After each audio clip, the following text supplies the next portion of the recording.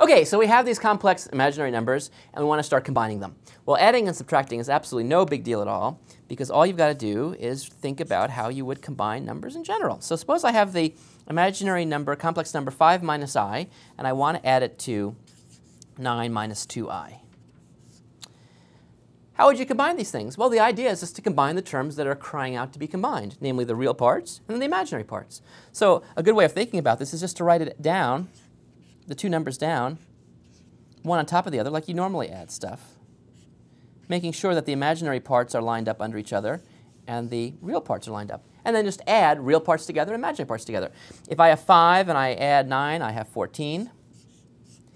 If I have a negative I and I have a negative 2I, how many i's do I have together? Well, obviously negative 3I.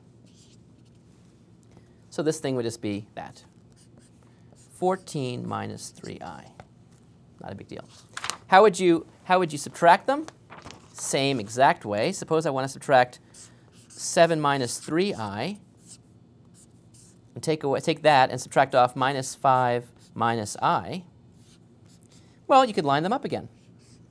Or just remember to combine the corresponding parts, the real parts together and the imaginary parts together. Now I'm subtracting. Now again, don't make classic mistake number 4. I've got to subtract everybody. Just don't subtract this and combine these. That negative sign has to hit everybody. Whoop! Sorry about that. So I see 7 minus 5. That's 7 plus 5, which is around 12. That's the real part. Now what about the imaginary part? Here I have minus 3i's, and here I have a minus and minus, which is a plus I. If I have minus 3i's and I have a plus I, that gives me a minus 2i.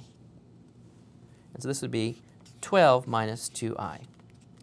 Adding and subtracting complex numbers, just add the real parts, add the imaginary parts, or subtract the real parts, subtract the imaginary parts. Not a big deal.